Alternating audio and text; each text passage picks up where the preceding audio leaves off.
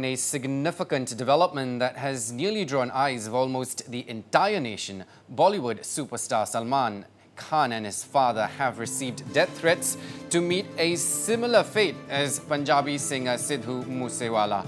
Well, Bollywood superstar Salman Khan and his father, film producer, screenwriter Salman Khan, received a threat letter on Sunday.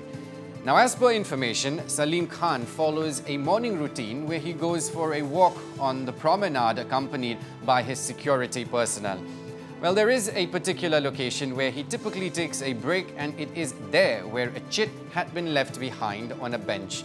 The chit threatens Salman and his father Salim to meet similar fate as Sidhu Moose Wala, who was shot dead last week. Punjabi singer-politician Sidhu Moose Wala was shot dead in Punjab's Mansa village last week, allegedly by members of the Lawrence Bishnoi gang.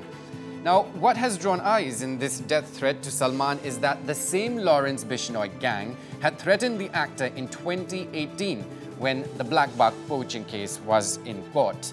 Now, an FIR into the matter has already been registered at the Bandra police station under section 506(2) relating to criminal intimidation of the IPC, and the investigation has already been initiated.